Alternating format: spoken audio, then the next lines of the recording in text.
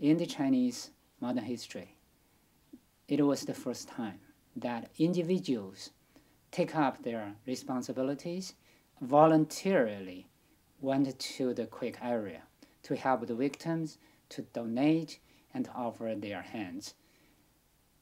Here I'm emphasizing they did this voluntarily because after the 1949 revolution, all these charitable volunteer work had to be under the leadership and the control of the party state, were considered to be part of the organized work by the state. And then individuals were taught to do this for the purpose of building a socialist country.